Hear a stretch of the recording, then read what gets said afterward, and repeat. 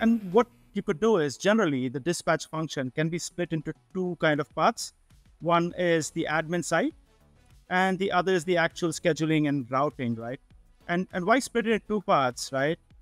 Yeah. So why do you want to split it in two parts? So the admin part is more about providing updates on ETAs, giving updates or cross-functional communication, providing an update on the technician.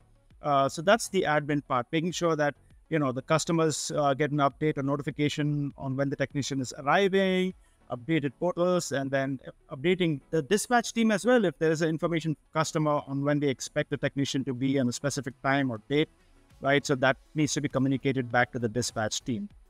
And the other part, like I mentioned, the scheduling and routing, that's a key job, right? Because it requires specific skill in terms of being able to ensure that you have the right utilization of the technician, and also, routing and mapping the technician's journey so that, there is no multiple truck rolls and they optimize the route for the day. So those are key roles of dispatch.